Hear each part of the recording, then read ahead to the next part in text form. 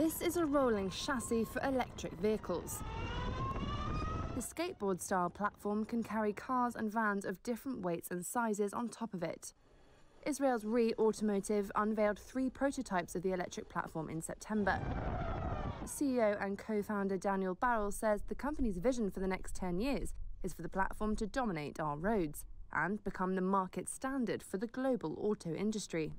Basically, we can put everything we need or want on these platforms. As you see, there are different kinds of shapes and sizes.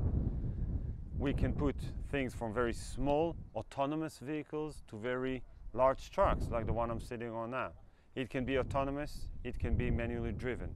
It can be small or big, it can be used off-road or on the road. Any kind of size, shape and kind we can carry. The platform, which also supports self-driving vehicles, integrates an electric motor, steering and braking components, and a small computer into a corner located between the wheel and the chassis.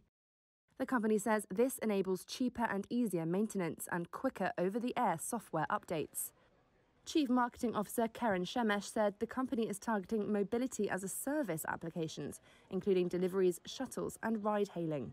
When you have social restrictions, people are actually moving to e-commerce, to online retails. So the e-commerce is booming. We are allowing delivery companies and online retailers to actually build their own vehicle on top of our platform. RE, which has raised $160 million from investors, according to Crunchbase, aims to have its platform in use in the fourth quarter of 2021.